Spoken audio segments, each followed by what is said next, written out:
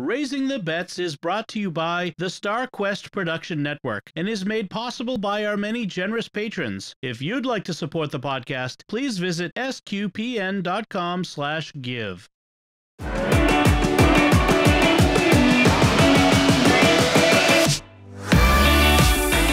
You're listening to Raising the Bets. We're a Catholic couple raising 5 kids outside of Boston. Join us as we share the joys and challenges of marriage, homeschool, and our adventures near and far as we make sense of the world and experience the best parts of our culture. I'm Don Bettinelli. And I'm Melanie Bettinelli.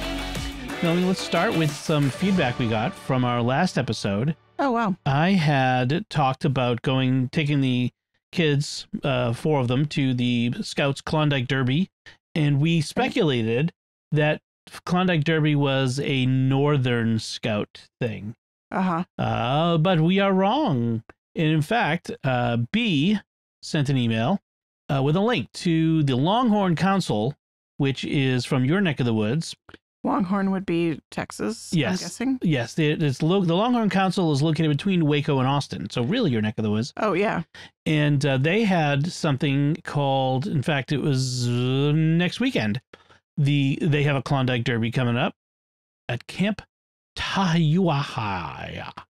What? I'm not trying to pronounce that. Tahuaya. Tahuaya.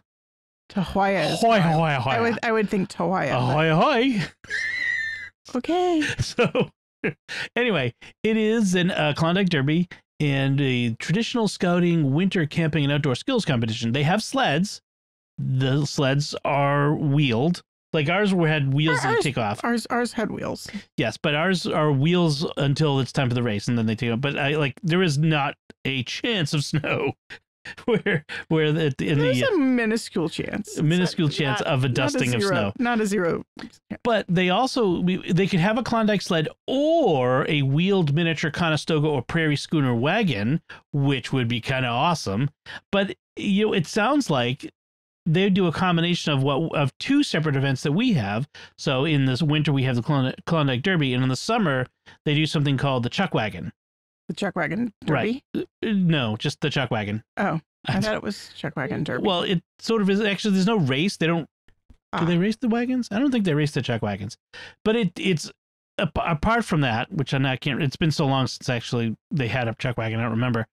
But apart from that, it's kind of the same thing. Each unit, either a patrol or pack, has a wagon.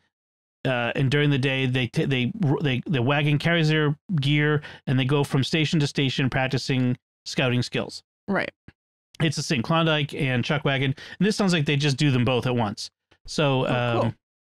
The participants can serve as the draft animal of their choice: dogs, horses, oxen, or mules, depending on the vehicle they bring. So they pull the sleds or wagons.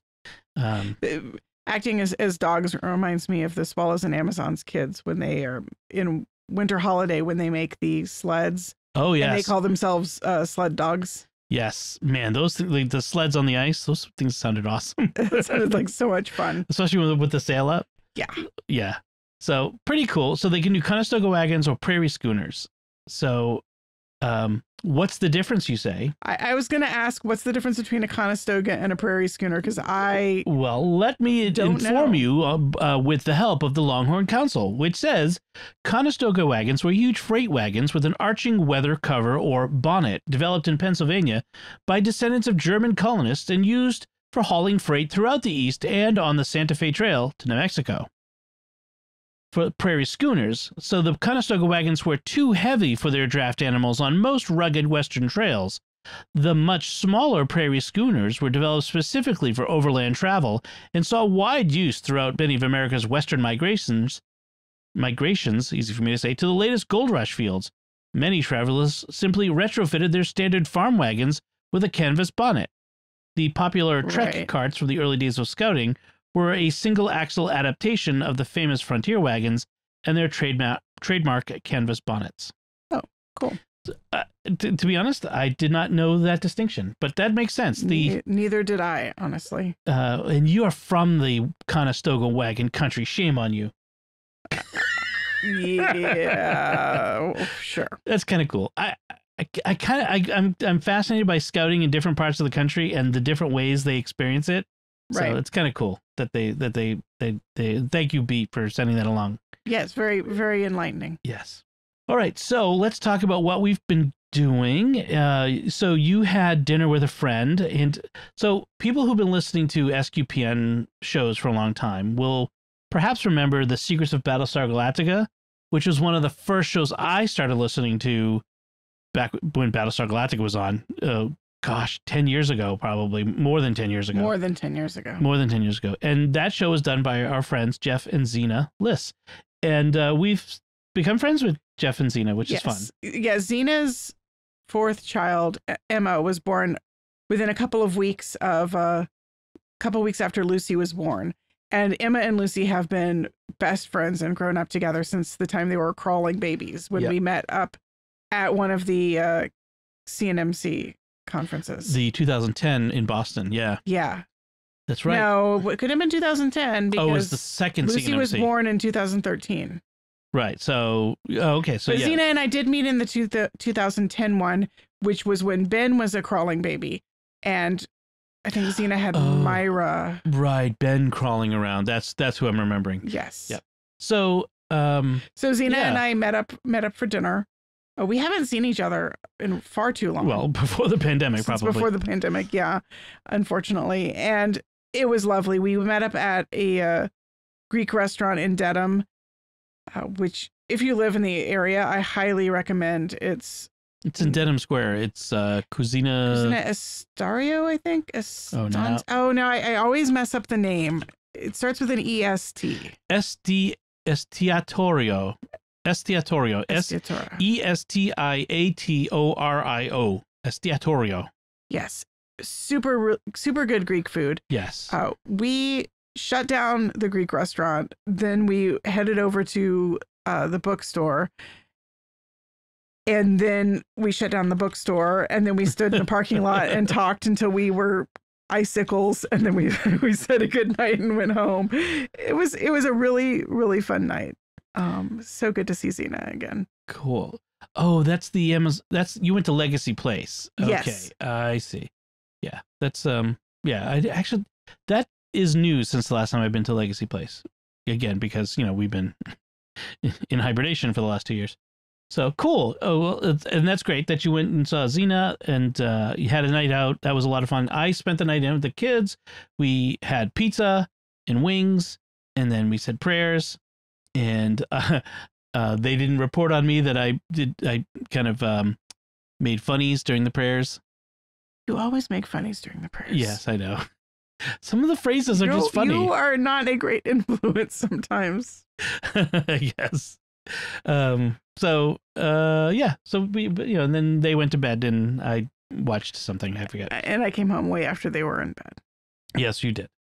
And then that was Thursday night? No, that was Friday night. That was Friday night. So, yes, because before that, Thursday night into Friday, we had that storm that blew through, and around 5 o'clock in the morning, was it 4 or 5 o'clock in the morning, the power blinked, which, because we have smart lights, when it blinks, the lights come on. Oh my gosh, that's so annoying. Well, I was sound asleep and dreaming, and then suddenly in my dream something was stabbing me in the eyes, and I woke up and the lights were on, like, so bright. There you have an option. You can have the lights either stay off when the power comes back, which is annoying if you are awake and you want the lights to be on, because then you don't know the power's back. Or you can have them come on. So in the kids' rooms, the lights stay off when the power comes back. I think they should stay off in all the bedrooms, frankly. Well, I suppose. Well, they came back on. Well, the problem is you can't turn them off until everything reboots the system. So it's not only did the lights come on, but they're on. They stay on for about 5 minutes until the Wi-Fi restarts and that sort of thing. Yeah, so annoying. So I get all the lights off. We went back to bed. And then the power went off again, just for good. And then, so that was, maybe within a half hour after that. So I was up. But at that point, I'm like, I can't sleep now because I had a full day of work I had needed to do that I couldn't do.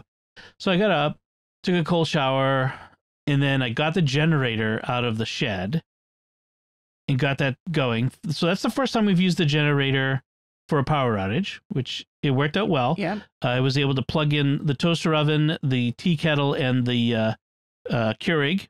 So we had coffee and bagels, and that was good. People had hot food and hot drink. Yeah, very important. Also, to the benefit, the weather, it was like 60 degrees out.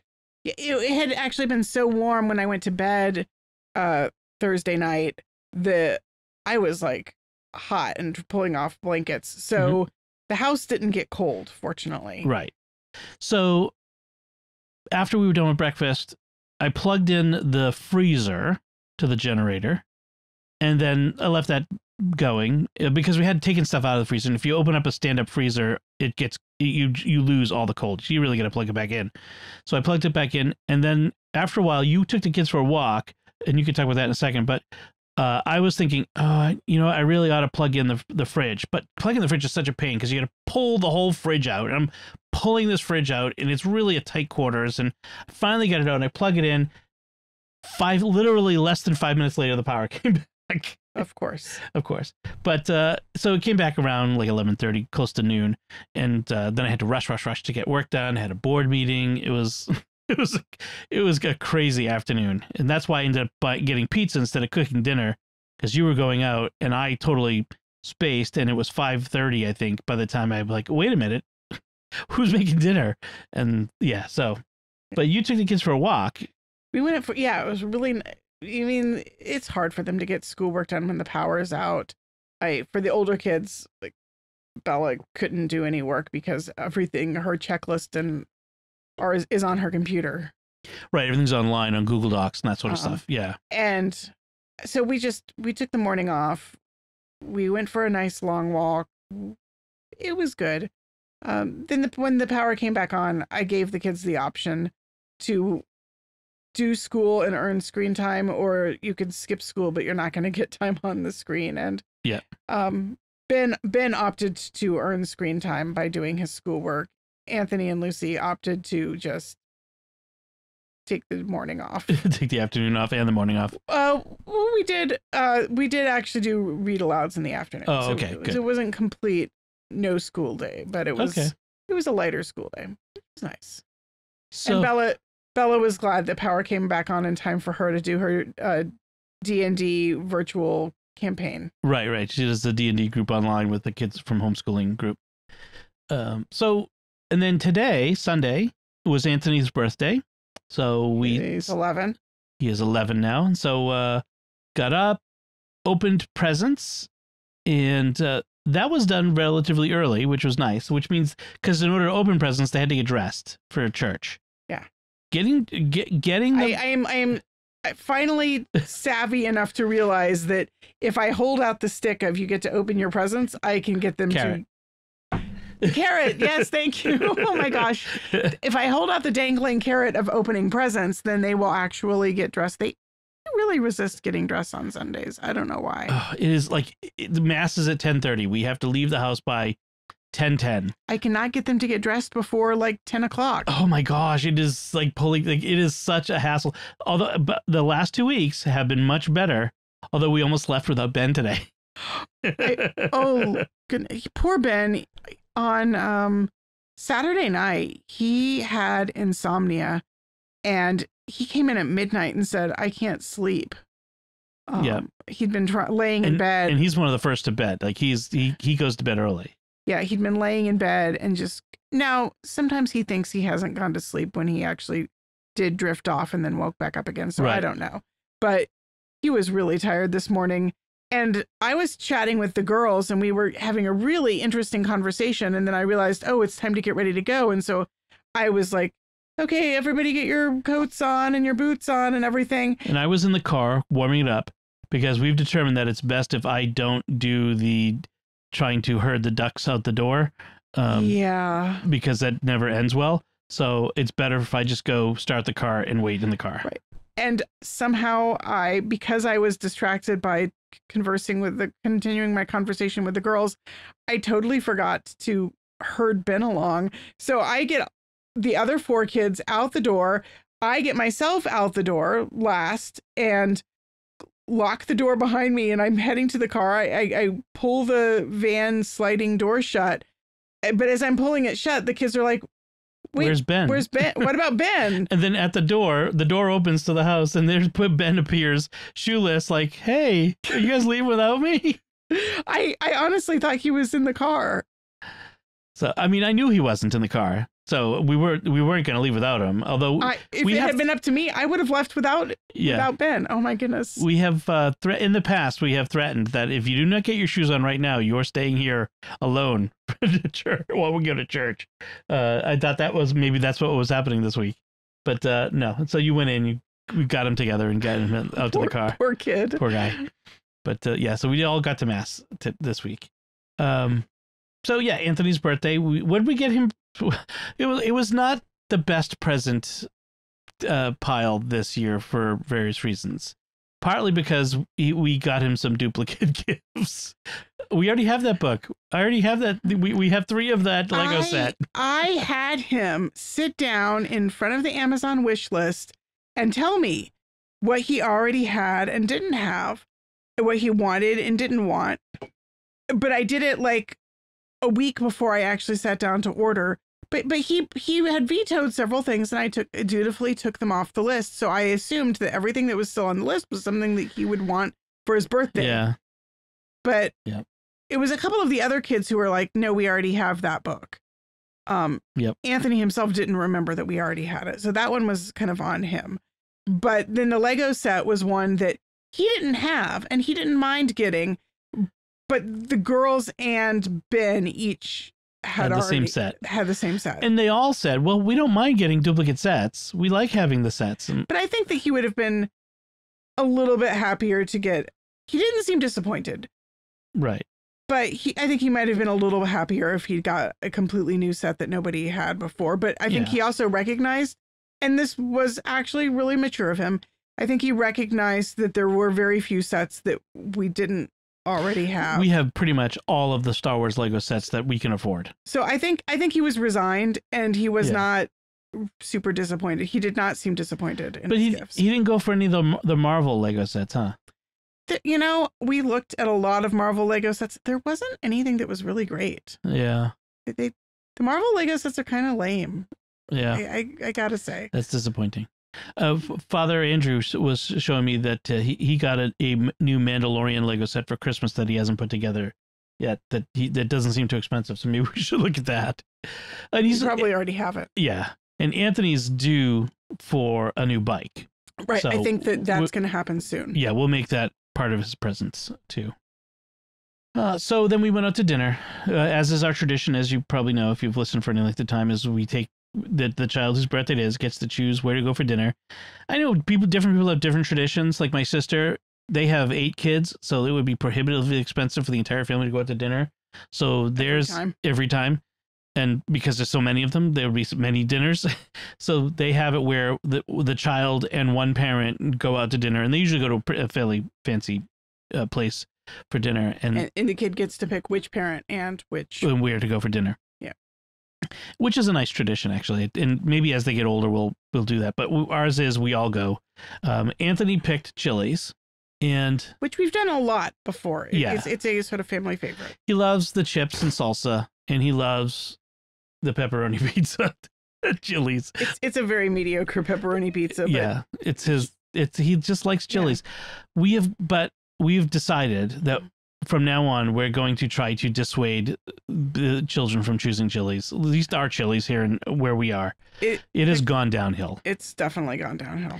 The menu, corporately, the menu is really a lot shorter than it was. It's very limited. Yeah. I feel like there's not nearly as much selection. My sister used to work at Chili's back in the day, and I used to enjoy going there. Like, it wasn't the best food ever, but I used to enjoy dinners out at Chili's. And I feel like now there's just not much. I kind of look over the menu and I'm like, there's nothing really here that I'm really excited about. There isn't a whole lot of like Southwestern or Tex-Mex sort of stuff on it. There's still like fajitas, and there's a few tacos and things, but not much. There's never hugely Tex-Mex, I guess, but yeah. I mean, it's called Chili's. It should be more Southwestern than it is.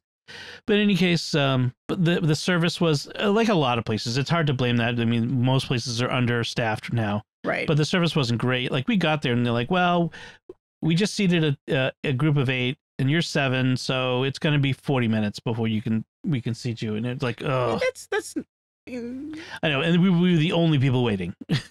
Like everybody else who came in got seated right away. It was I was just like annoyed that we ended up having to wait for 40 minutes. And then when we got seated, like it just wasn't great. It was, they brought the drinks, half full milks for the kids, and we didn't get drinks again until we asked for them at the end of the meal. It just took forever. Right. She was way too busy to ask us if we needed refills on drinks. And like I said, I get it. Most restaurants are understaffed, so it's hard to blame them. But it just seems like the last few times we've been to Chili's have been disappointing.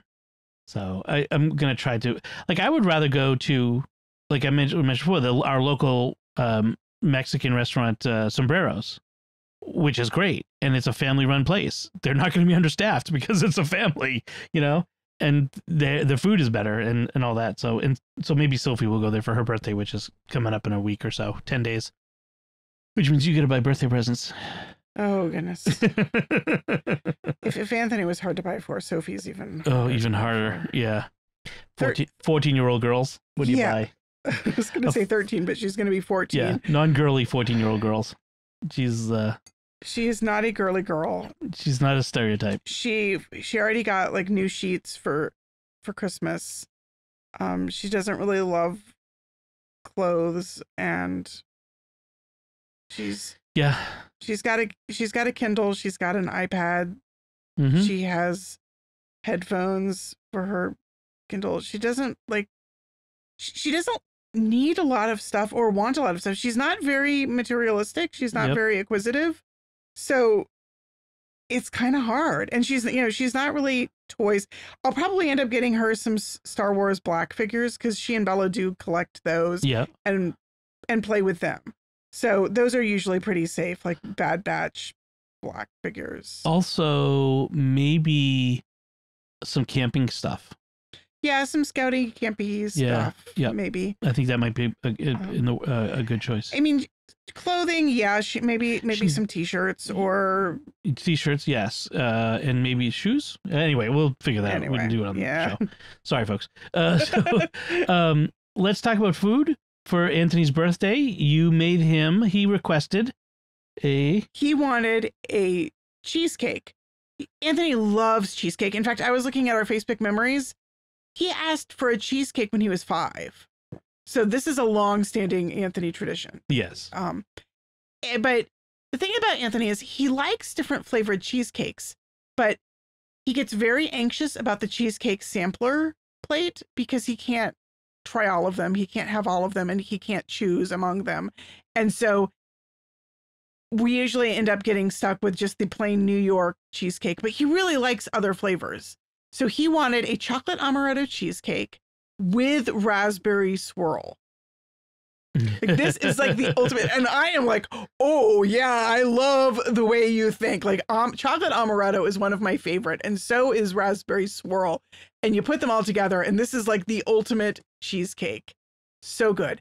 So I decided to make it with a chocolate crust. I went to the store to buy more cream cheese because we were running low. And it is the great cream cheese paucity of 2022. So while I was there, I was looking around thinking, well, I could get Oreos for my crust. I could buy a pre-made crust, but those are never as good. But Anthony had mentioned the possibility of getting chocolate graham crackers. And so I went to the cracker and cookie aisle, and they didn't have chocolate graham crackers, but they had chocolate Teddy Grahams. And I'm thinking, this could work. So I got a box of Teddy Grahams and I pulverized them, and I added like a 1/4 cup of almond flour, a couple tablespoons of sugar, and some butter. And that made the best crust. So good. Slightly nutty from the almond flour, very richly chocolatey from the Teddy Grahams. And that butter just kind of, it's so good. Yeah. Then it was a chocolate cheesecake. So melted some chocolate chips in and added amaretto plus some almond extract because I think the amaretto by itself doesn't quite have enough almond kick to it. So I did both. And then I made a raspberry swirl. So I had to look at 2 different recipes, one for the raspberry swirl cheesecake and one for the chocolate amaretto cheesecake, because nobody does both. Not until now. Now everybody will do it. Right. And the raspberry swirl cheesecake I found had you mix seedless raspberry jam with lemon juice to kind of thin it out and then swirl that into the cheesecake. So I did that. We didn't have seedless raspberry jam, but we had the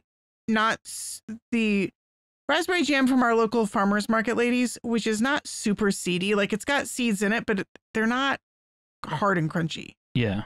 They're very unobtrusive. I like the idea of mixing it with a little bit of lemon juice because the straight up jam would be too sweet. Right. The lemon juice cut the sweet and it made it a little bit thinner so it was easier to swirl. That worked really well. The swirl wasn't really visible and that was okay, but the flavor was there. Like you would get nice little pockets of raspberries popping out at you as you ate. And that was perfect. And then after I'd cooked the cheesecake and cooled it, I topped it with a chocolate amaretto ganache. So you just melt chocolate chips and heat up some heavy cream, and you mix those together with a little bit more amaretto and another dash of almond extract. And I sloshed that around on top. Now I definitely needed a ganache because I overfilled my pan.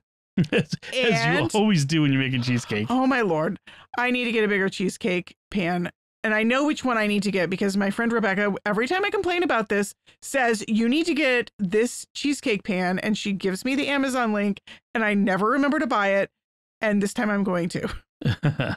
I knew it was going to overflow. I even put some of the excess batter into a little ramekin to make a little mini cheesecake and it still overflowed.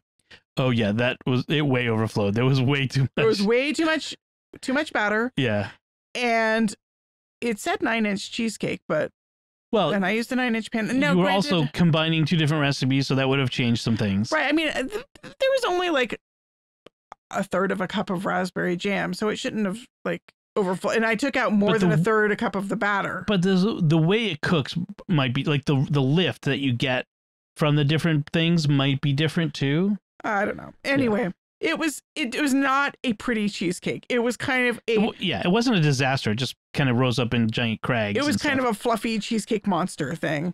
But the taste was phenomenal. And if looks mattered, you could have carved off some of the risen bits, the edges, right? Because the ganache is going to cover all that. Yeah, if I'd wanted to make it look pretty, like if I was taking it to an actual party, I could have carefully sliced away the excess on the edges and smoothed out the top with a knife, and then poured the ganache over it, and that would have covered a multitude of sins. And nobody would have noticed. No one would have ever known. Yeah, but it was really good. I was very pleased with the way this came out, and I want to make it again.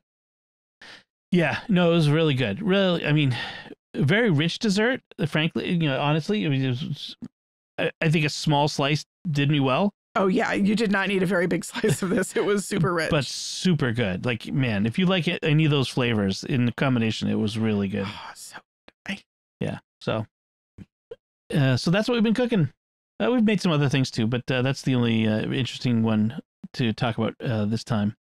Let's talk about, because we're halfway through, let's talk about what we've been reading or watching, because neither of us have finished a book this week. We are both getting really slow at reading stuff lately. But so slow. I'm juggling 2 different books and not making fast progress on either one. I'm hopeful to finish the book I'm reading this week, so that's for sure. So we were fans of the first season of a Netflix show called Raising Dion. It's about so good. A single mom who's got a little boy who she's a widow raising a little boy who starts having powers, and he's like, I think 6 in the first season. I thought he was 5 or 6 in the first season. Yeah. It felt like he jumped more than a year of age because he's 8 in the. Yeah, he's like well, it's been 2 years since the first season, so it was pre 2020, pre-pandemic, so it's been a while. In any case, he has these powers. Other people are starting to show powers.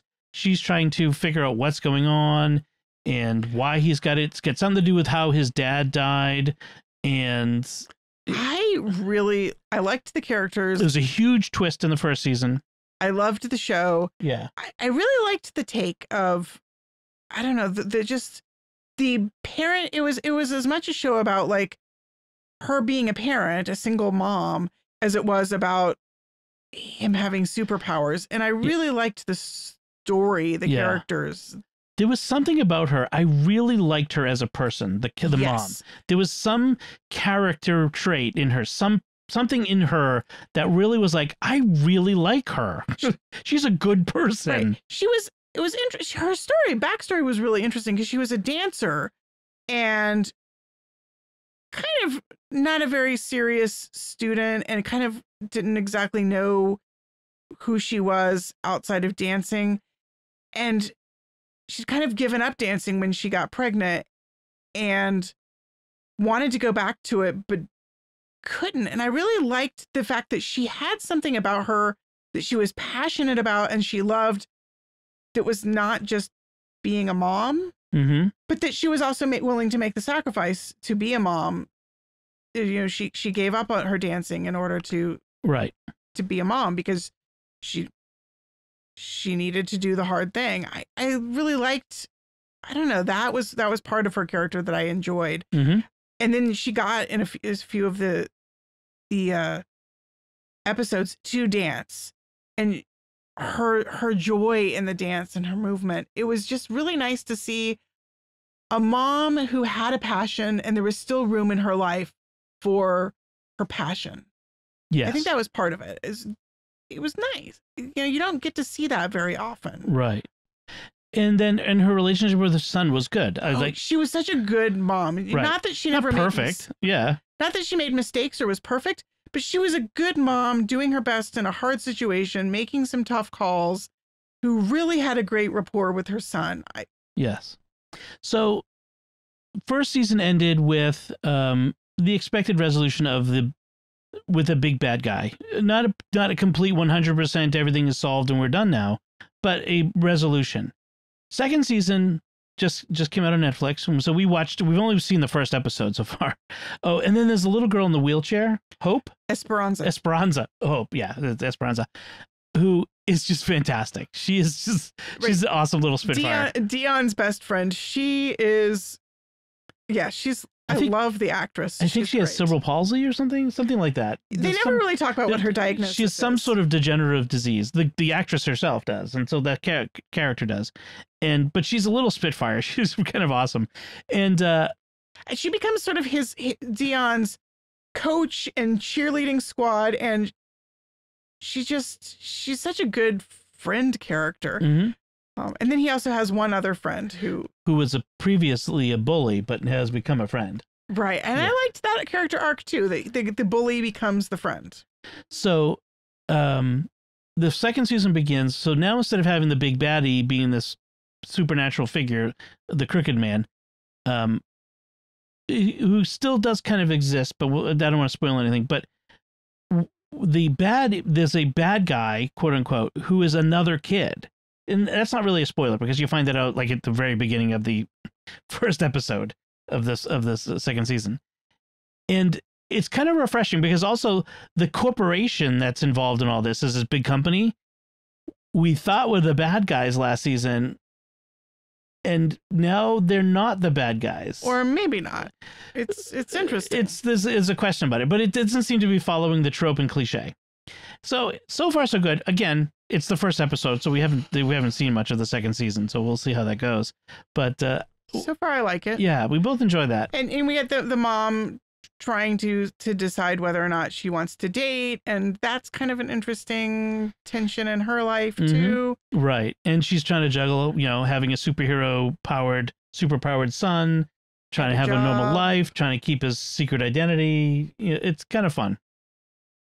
So that's Raising Dion. And then we watched the next movie in the Marvel Cinematic Universe, another superhero thing, with the kids. Today we watched Guardians of the Galaxy 2, which was super fun. I think the Guardians are their favorite group so far. The Guardians are the just funniest. Fun and funny. I had to say, I think Drax is the funniest one in this movie. Yeah. He just has some of the funniest lines. Like, Mantis, look out. This character Mantis gets like pummeled, like labeled, taken out of the scene literally by a boulder. And then a beat later, he yells, Mantis, look out. It was just like so funny. And also, this is the one where Quill calls Rocket a trash panda. And I remember the first time I saw that, I thought that was the funniest thing to call a raccoon ever. And so that's from now on, that's what raccoons are to me. They are trash pandas. Yeah. I mean, there's just so many funny moments. I have to say, watching it with the kids, there were a few cringe moments that I was just like, oh, please let that have gone over their head. There's a little bit more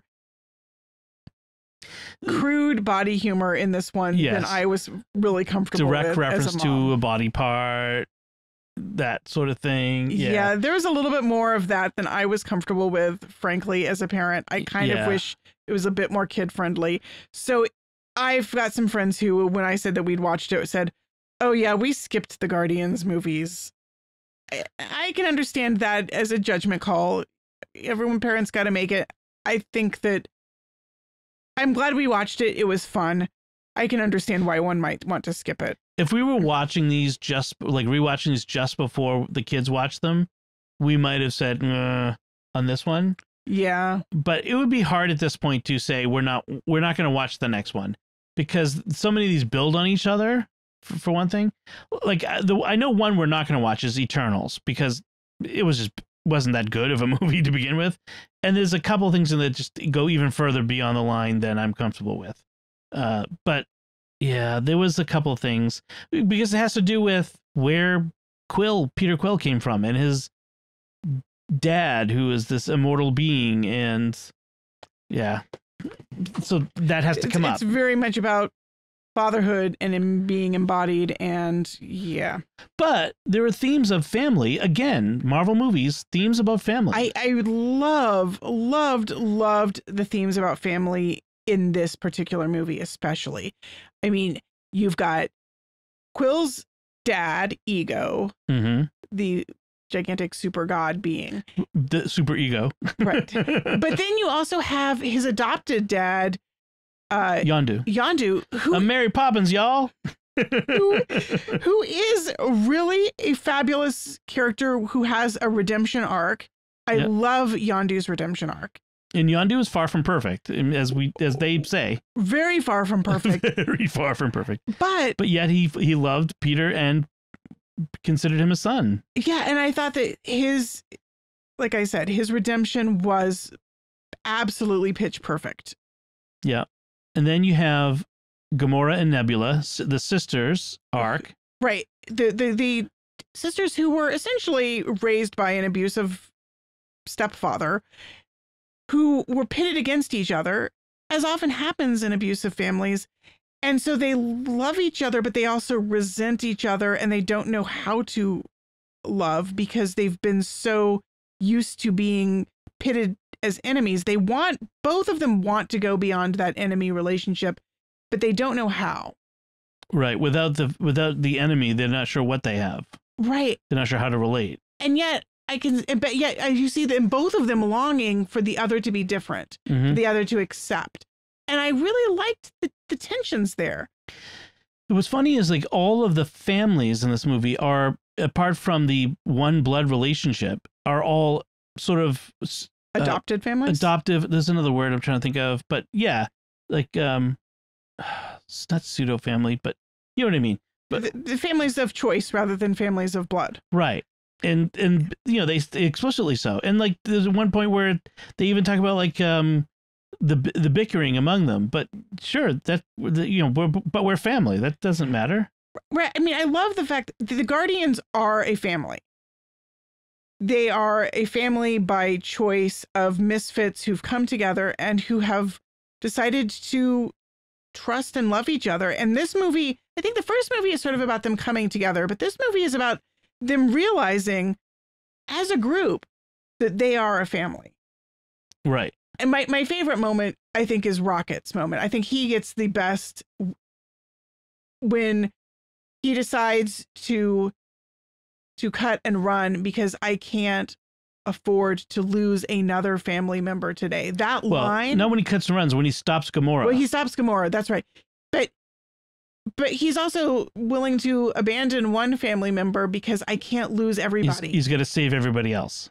And for a Rocket who has been essentially an incredibly self-centered, selfish character, to A, acknowledge that they are his family, and B, be willing to sacrifice one for the sake of the rest. The others, yeah. Like, it was a really poignant moment, and I loved that Rocket was this crude, rude, self-centered character is able to have that moment of deep humanity. Right. Yet another, I love the trope in movies of the alien being, non-human being, who turns out to be more human than a lot of the actual humans. And Rocket is a great example of that trope. So you also finished Agents of S.H.I.E.L.D., all 7 seasons? I did. I really liked Agents of S.H.I.E.L.D., all 7 seasons. In the later seasons, I will grant you, it gets weird and kind of corny and kind of comic booky. Yeah, but I don't know. Sometimes comic booky bothers me. I really thought that almost all of the decisions they made in Agents of S.H.I.E.L.D. worked. There were a couple things quibbles I had that I wish they had gone one way instead of another. But on the whole, I really liked the characters. I liked the choices that they made. I liked the stories that they told. Again, another show about the same sort of idea, a family of choices. People who have come together, and they're more than just a team, though. They really are a family, and yeah, it's a beautiful thing. Family is so important. I think I watched S.H.I.E.L.D. over time, as it came out episode by episode. I enjoyed it, but I think if I'd watched it like you did all at once, as the one episode after another without waiting and no time between seasons, I might have came to the same conclusion you did. Like I had the same enjoyment that you did. But this being stretched out in between the 5th and the 6th and 7th seasons, there was a huge gap. And I think that where I wasn't even sure whether it was coming back or not. And I think in my mind after the 5th season, and there was this question, I kind of had turned it off. In my head, I guess it's not coming back. And I'm no longer looking forward to it. And so when it did come back, I didn't have the same appreciation. Right. I think I also was able to see how, even though each season is kind of its own thing, especially to the end, they all did fit together into one sort of mega arc. Mm-hmm. And I think that watching them as they came out, that might not have been quite as apparent because they feel at first like they're very disjointed. Right. But yeah, I liked it. And then the final thing we watched together this week, we watched last night, was we watched Dune, the mega movie, yes. The Denis Villeneuve epic. The most recent Dune. Yes. And so I think we both concluded that it looks fabulous. It was so gorgeous. Yeah. The design, the costumes, the sets, the cinematography, there were scenes that were just like a painting. It was like just you want to stop the screen and hang it on the wall. I mean, just gorgeous shots. Beautiful, well designed, well shot movie. On the other hand, I think that this would be a story that would be very hard to follow if you didn't know the books and didn't know the story already. I cannot imagine trying to follow what was going on if I had never read the books. I read the first book once 30 years ago. So I have a basic framework in my head. Plus, I edited all of the Secrets of Movies and TV Shows episodes that we did a whole series on the various iterations of Dune movies and TV series, miniseries. And so I had the framework in my head. But yeah, it's a lot. And it's only the first part of the story. Right. It's been a long time since I read Dune, but when I was a teen, I read it multiple times. So the characters and a lot of the plot moments are very deeply ingrained, and a lot of it felt very familiar in a sort of, oh yeah, I really liked this scene. I really liked this moment. But there was a lot that I had forgotten or didn't remember. I remember being surprised as we were watching that they had made the Doctor into a woman because it was a male character in the book. Right. Which worked. I mean, it was a scene that a choice that I thought. It didn't feel like, oh, we need to be more woke and have a woman in this role. I don't think it never felt like that. It was just, I think they just went with the best actor that they had available. Right. And she was really good. She was really good. I really liked the woman who played Dr. Leet Keynes, and yeah.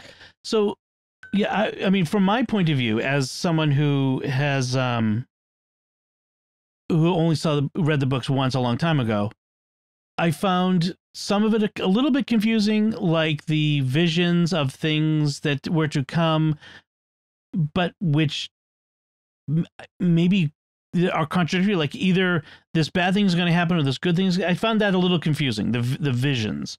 Yes.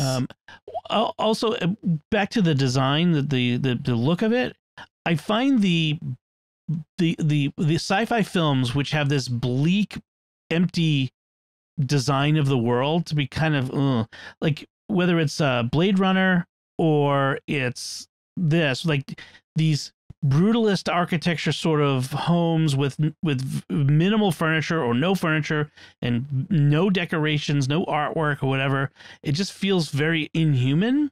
Or there is artwork, but it's very outsized, like those giant mural things. There was no personal art. And it's like, I don't know whether it's a Denis Villeneuve thing or a French filmmaker thing, or I don't know what, but I don't really like that design. I really liked the look of it. I thought it was beautiful. I wouldn't want to live there.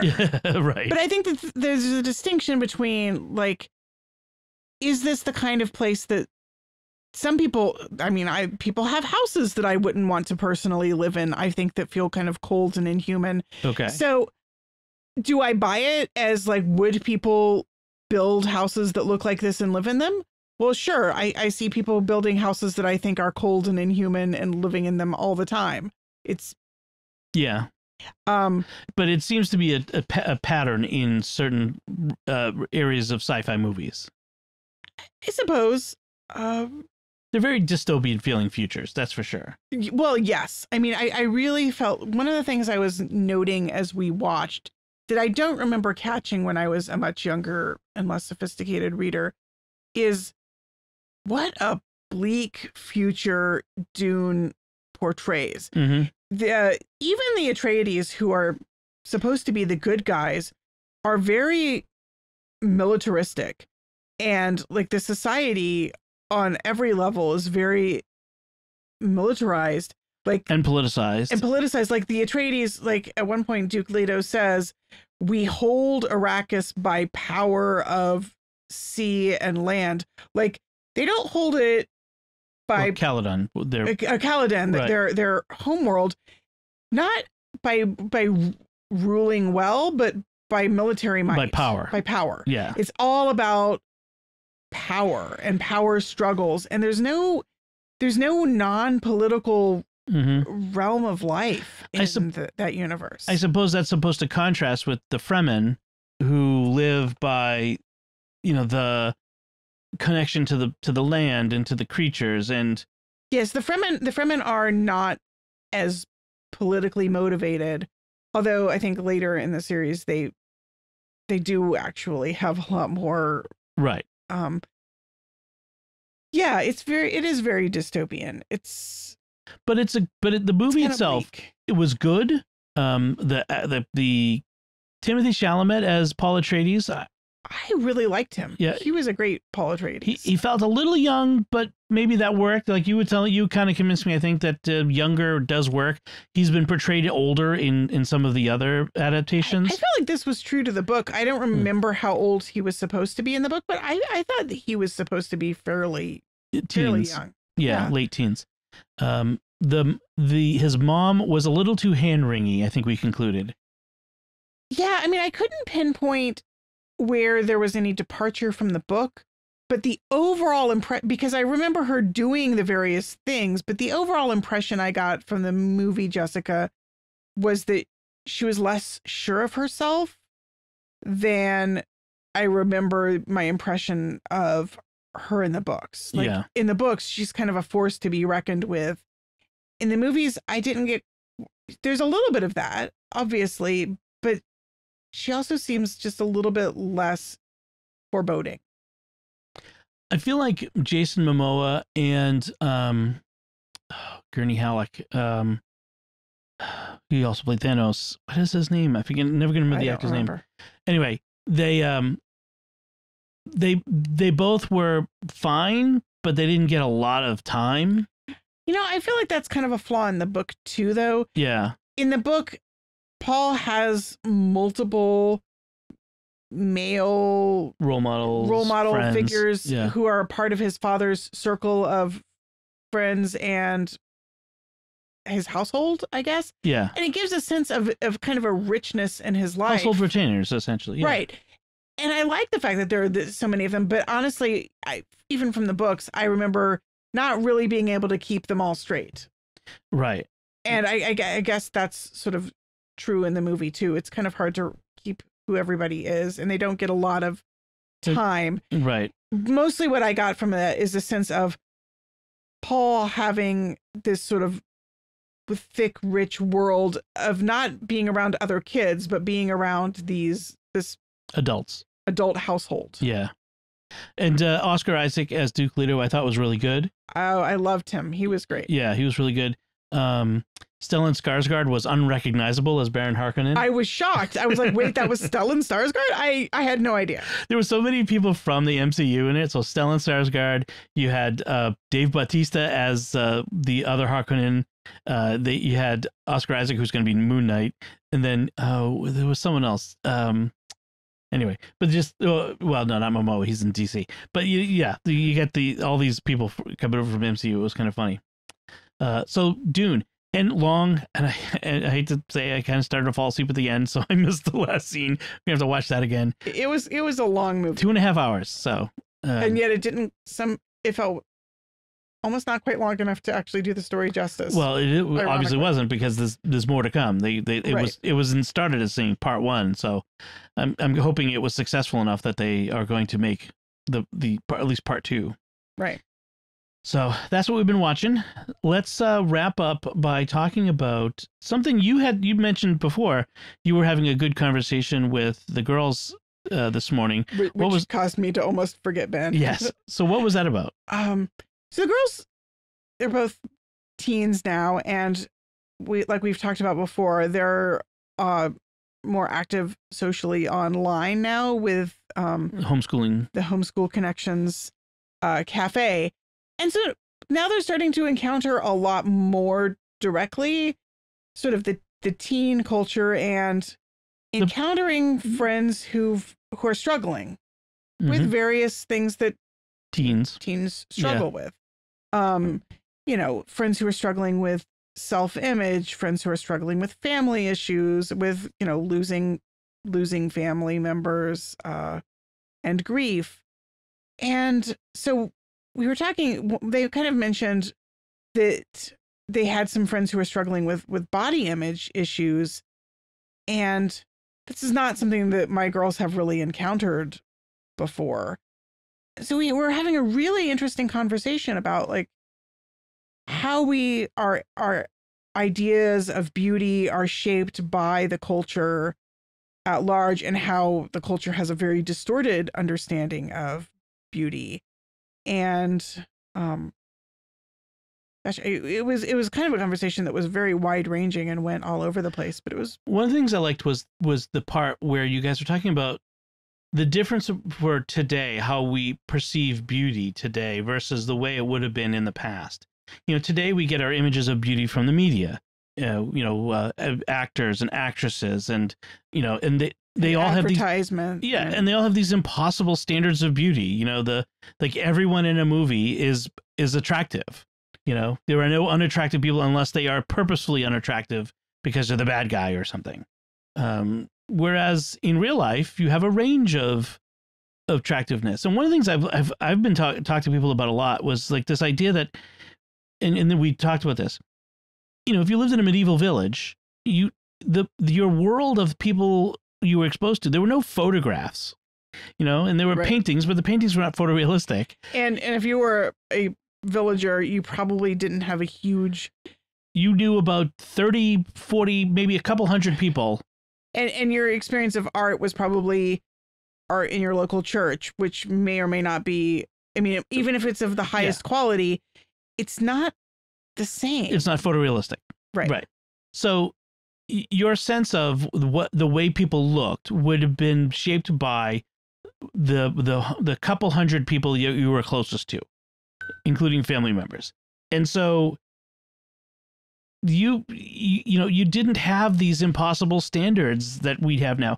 And I think a lot of people, adults included, who end up alone or unhappy or just sort of, never connecting with someone, never finding someone they're attracted to, is because they've created in their mind this idea that I'm only attracted to the sort of people that I'm seeing in the media, as opposed to this person who's here in front of me, who's a regular person, who's attractive in their own self, but not, Chris Hemsworth or Scarlett Johansson, but are just a regular person who is a perfectly attractive person. Right. When we talked about also, God made each and every one of us and loves us as we are and finds us good and beautiful as we are. God's standards are definitely not human standards, and vice versa. We don't judge people based on how God would see them. Right. So it was a really good conversation. Yeah. I love teens are such a great age for actually really being able to dive into topics like that. We were coming home from Scouts the other day, and I was talking to the girls about social media and how some of the other girls are online in various social media places, and our girls, they only have the homeschool cafe. And so it was like, I don't want to be on Instagram or Facebook or Twitter or any of those places, because it just sounds like too much work. And like they've heard from some of their homeschool friends about the other social media places and how toxic it can be for especially teen girls. Right. The Instagram is a huge element of that, or it's Snapchat or any of these other visual ones where it's about posting pictures and having the perfect picture and certain pose or certain makeup or looks. And then, if your friends don't like it, if you're one of the friends and you don't like, put enough hearts and likes on things, well, then you're not a good friend and you get ostracized and then the bullying and all that other stuff. And it's like, and Sophie's like, that just sounds exhausting. I don't care. I don't want to do any of that. And I'm very grateful for the Homeschool Connections Cafe as an introduction to social media, which isn't, I'm sure it's not perfect. I'm sure there's some things that are slipped through, but it is moderated by adults. Heavily moderated by adults. Yeah. Heavily moderated by adults. And it's a sort of self-selecting group of teens from, they're mostly homeschooled kids from Catholic families. And I'm sure it's not perfect. I know that they've said that there was some bullying and one child was asked to leave the cafes. So it's a human environment. It's not going to be without problems. But frankly, if it's worth the price of admission, even if the kids didn't take classes at Homeschool Connections.